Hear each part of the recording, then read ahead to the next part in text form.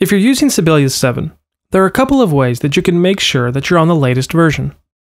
You can find the upgrade by visiting Sibelius.com, or you can update from within Sibelius itself. To upgrade from the website, visit Sibelius.com, hover your mouse over Downloads, and then click on Updates. Look for the latest version and click the link. You'll then need to enter your Sibelius serial number and your email address. From there, choose either the full installer or the updater.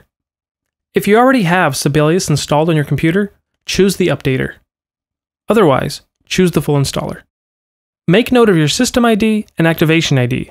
You'll need them to authorize your software. They'll also be sent to the email address that you entered. To update from within the Sibelius application itself, select the File tab, then click on Help. If you don't already have it, make note of your serial number, which can be found here,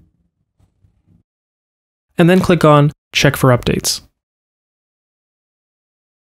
Your web browser will open to a page on the Sibelius website displaying your current Sibelius version and letting you know if an update is available. If an update is available, click the link. Enter your Sibelius serial number and email address. From there, the remaining upgrade steps are the same as if you had upgraded from the website.